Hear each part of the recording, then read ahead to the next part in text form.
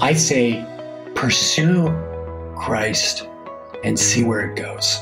And if that means takes you out of this or takes you out of that or leads you here or leads you that, we have to respect people's journeys because they need healing that we don't understand. Welcome to the Jesus Calling podcast. Sometimes situations in life are beyond our control, and when we're faced with impossible circumstances that begin to close in on us and maybe even threaten our very existence, we can cling to the hope that God will deliver us and heal us, just as David prayed in the book of Psalms, chapter 32, verse 7. You are my hiding place. You will protect me from trouble and surround me with songs of deliverance. Pianist Paul Cardall was born with half a heart and faced years of heart surgeries before receiving a transplant that changed his life forever. Author Charles Martin was inspired by the biblical story of the shepherd who left his 99 sheep to rescue the one who had gone astray, which inspired his book, The Waterkeeper. We'll begin our episode with Paul's story. I am Paul Cardall. I was born with only half a heart, but God's made up all the difference. He gave me the gift of music, and because of the number of surgeries I've had in my life, I've been using music as a tool to help heal your heart because He has healed mine. Growing up, it was, we don't know if you're going to live very long, but my parents were always optimistic, like we'll see what God has planned. They involved God in everything we do. God was a big part of our life, and leading up to those next major open heart surgeries that I needed to have, because I've got, at age 13, I got an infection that was so horrible. The antibiotics wasn't even killing this infection, and I was in the hospital, not sure if I'd survive. So they had my family come up and say goodbye to me. So then again, at age 13, I'm faced with this. And then the miracle happened, he, through the doctors, have given medical people the knowledge on how to temporarily preserve life. And then at age 14, I had to come back for major reconstructive surgery. And then I went in, and as I was about to go into the third surgery, my father, I was crying. And I said, Dad, I can't do this anymore. I don't want to suffer. I'm tired of this. By that time, I had come to know that God is very loving, very kind, and I wanted to go home. I said, I want to go home. And I don't know where my dad got the strength, but he said, son, go in there, get the surgery, and come out and live for your mother. So I went in and I did the surgery, and I came out. I had a completely new perspective and life and respect for my father. So I was fortunate to have him as my father. I just needed strength. I needed that person in the midst of the storm to say, peace, be still.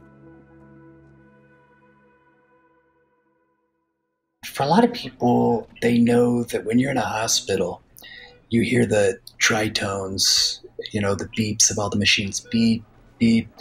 And I came into this world hearing all that stuff, and in and out of the hospital hearing beep, beep. So for whatever reason, subconsciously, when I sat down, I just slowly hit 3 notes. And it was so comforting and so peaceful that I sat there for like a couple hours trying to figure out the piano like it was a puzzle. Like life is a puzzle. How do you put the pieces together? And I was feeling God telling me, everything is okay. I've got you. This is a gift I'm giving you.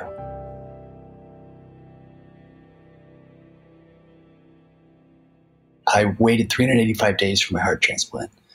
I was on the list that long. And to lead up to this, the hardest thing in my world was I knew that for me to live, it meant somebody had died.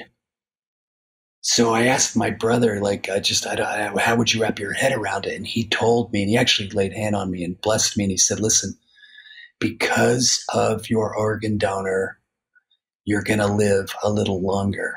But because of Jesus Christ, you'll live forever. And he laid down his life so willingly for all of us. And that gave me the hope that, this is going to work out. But as I came out of that surgery with this young man, this donor, this incredible heart, 4-chamber heart, I woke up to heaven on earth because there was my family. And that moment, I felt God's Spirit so strong, so powerful. The first album after the transplant was called New Life, and it was actually my first #1 Billboard album, leading up to, this last album that I just barely put out called The Broken Miracle. But The Broken Miracle is the first album I've put out that actually shares my story. And so there's all these beautiful messages.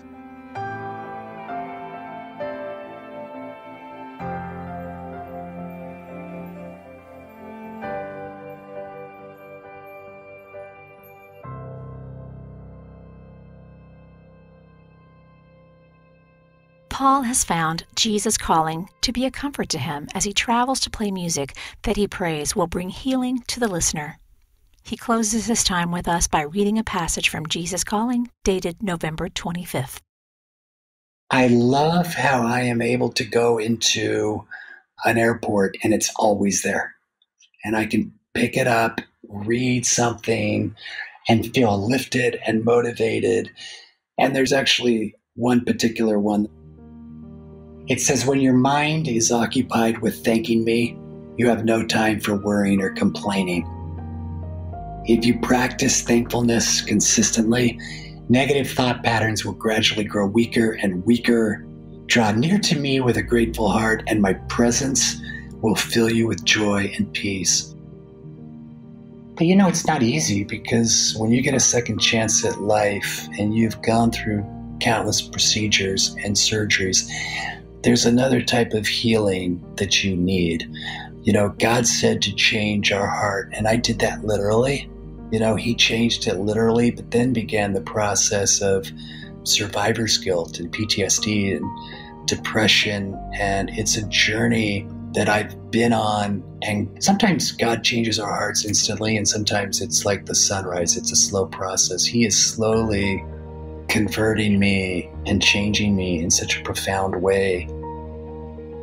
To learn more about Paul Cardall's story, look for his book, The Broken Miracle, and be sure to also check out his latest music project by the same name, wherever books and music are sold.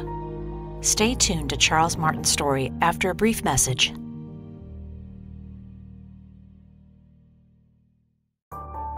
"2020 has brought a lot of challenges to many of our lives, but none more than our country's first responders.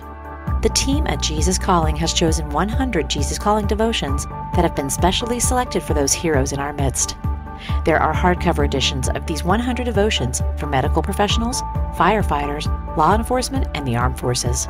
Find these Jesus Calling for First Responders editions exclusively at christianbook.com.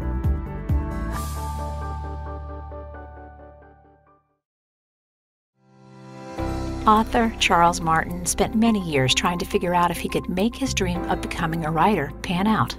With a whole lot of faith, years of perseverance, and a supportive wife, Charles finally found that God really had called him to the work of reaching the hearts of readers around the world through his writing.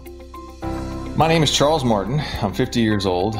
Christy and I live in Jacksonville, Florida. We have 3 boys, 22, 20, and 17. This is the 20th year of my career as a writer. It's really about the 23rd year, but it's the 20th year of my publishing career. I grew up in a house with 2 folks who dearly loved the Lord. And we prayed together all the time. I would go to bed with my folks, on their knees, saying prayers next to my bed. And so walking through my house, like the Lord was Lord. Like I've just always known that he was Lord. Now, was I always walking with him? Of course not. But I grew up in a house where he was very much Lord and still is. My folks are still alive. And so I used to want to have one of those, great sounding testimonies that you had this horrible, whatever the horrible thing is that you do, and the Lord grabs you out of that and brings you and resurrects you. And then in very real sense, he does that with all of us. But I didn't have that one, like even as a young kid at about 6 or 7, I remember sitting down and praying the quote unquote prayer with my mom. But I remember this distinctly. Even when I'm sitting on the steps praying with my mom and I'm going through the words of please come into my heart, I remember thinking to myself, why am I inviting you into a place that you already inhabit? I love that, he found me at an early age, and I'm grateful for that. That is the grace of God, that he placed me where he placed me and found me when he found me and loved on me when he loved on me. And so now, have I always been obedient? Of course not. But I'm thankful that my heritage is that my folks love the Lord, and they walked me up to his lap and let me fall in love with him in the same way. And Christy and I pray all the time that our boys would, as they get older, that what comes out of their mouth would be a similar testimony, that they just grew up in a house where the Lord is revered as the King that he is.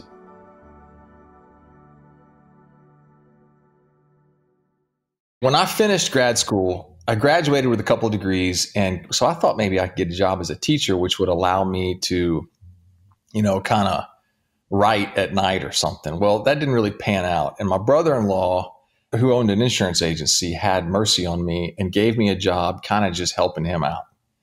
And he was really good at what he did and just gifted. And I kind of helped put legs on his promises. My degrees, or the letters behind my name, allowed him to put me up in front of our clients all across the country. And so I communicated our benefits to large companies all across the Southeast.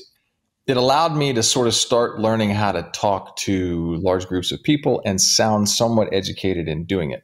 This was noticed by the company that we represented, which at the time was American Heritage and later became Allstate. And they invited me to come join their Allstate team and sort of be an officer to help the merger of these two companies. And they laid out for me life on a silver platter, which was, a 6-figure salary, a 6-figure sign-in bonus, a staff of people, etc.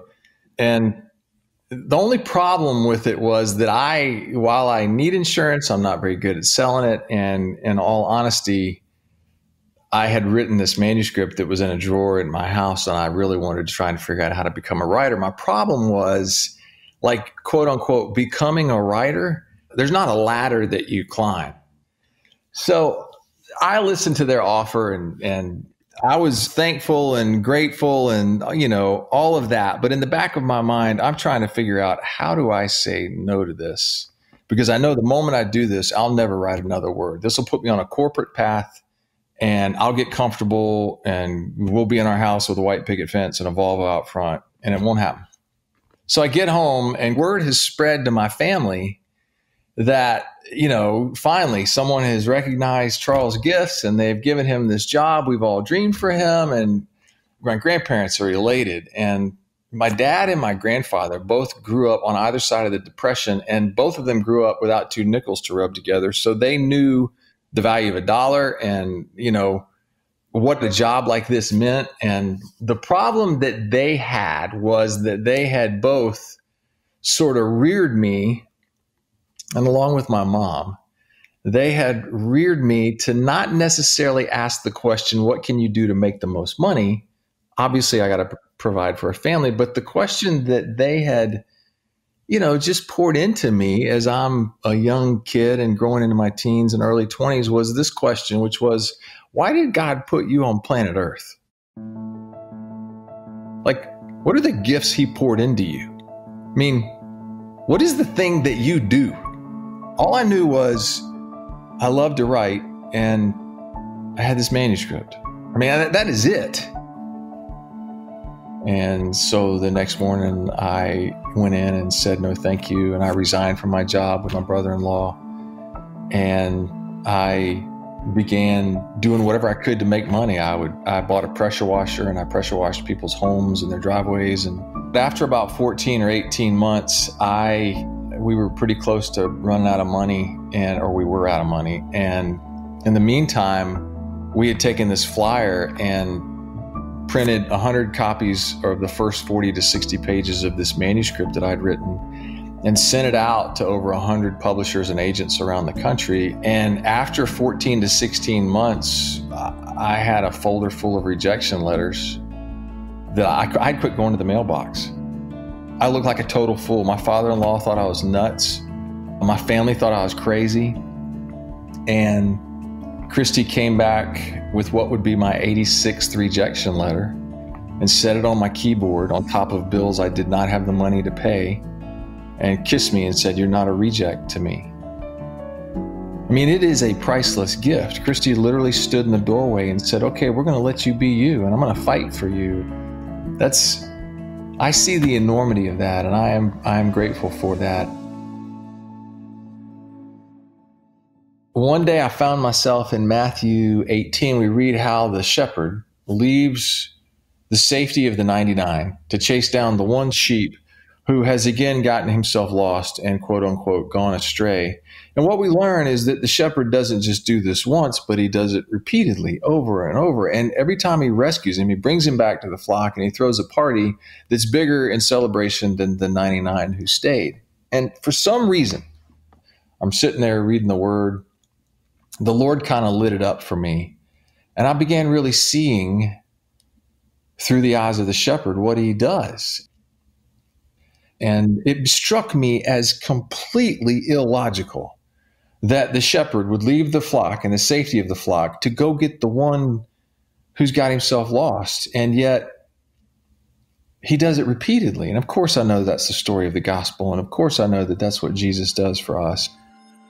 The Lord will use whatever he wants to reach us in whatever way he knows we need to be reached. And there are folks that are never going to grace the doorstep of a church because they think they're going to be judged the moment they walk up there. And in many churches, they might be. But the Lord can lay a book on a coffee table and somebody can be sitting in a hotel and just have 5 minutes waiting on somebody to come down, and they see it and they pick it up and they read from today. And, you just never know what the Lord's going to do. And he tells us his words will not return void and they will accomplish the purposes for which he sent them. And when I look at what has happened with Jesus calling, part of my reaction is, man, look what God did with that. And look what he is doing with that. I mean, how many homes have you been to where it's sitting on the coffee table or in somebody's bathroom or in the bedside table? It is amazing to see what the Lord's done with that book. Jesus Calling, October 25th. I am God with you for all time and throughout eternity. Don't let the familiarity of that concept numb its impact on your consciousness. My perpetual presence with you can be a continual source of joy, springing up and flowing out in streams of abundant life. Let your mind reverberate with meanings of my names: Jesus, the Lord saves, and Emmanuel, God with us. Strive to remain conscious of my presence even in your busiest moments. Talk with me about whatever delights you, whatever upsets you, whatever is on your mind. These tiny steps of daily disciplines taken one after the other will keep you close to me on the path of life. I noticed something about my own heart, and it was as I walked through life, things that I encountered would ding me, or there would be places of joy, and there would be emotions I would not know how to express, but specifically the hard places and the hard times formed in my heart like these calloused places, and I noticed I would feel less the thicker they got, and I didn't like that. I also learned I wasn't alone in this, and other people were like me. And so when I would write something, I would write it from the hope that whatever I was writing, somehow the words, however I strung them together, whatever way I put words together, my hope and my prayer was that they would kind of circumnavigate the hard, calloused places in people's hearts and maybe come around the backside or the side or whatever and poke me and them in places where we're still tender and we still feel and we still love and we still hope, and maybe these places where we're still willing to forgive one another. So as I look at my writing, both then and now, I'm still hoping the same thing. To learn more about Charles Martin, please visit charlesmartinbooks.com and be sure to look for The Waterkeeper wherever books are sold. If you'd like to hear more stories about how God heals our hearts, listen to our interview with Lecrae Moore.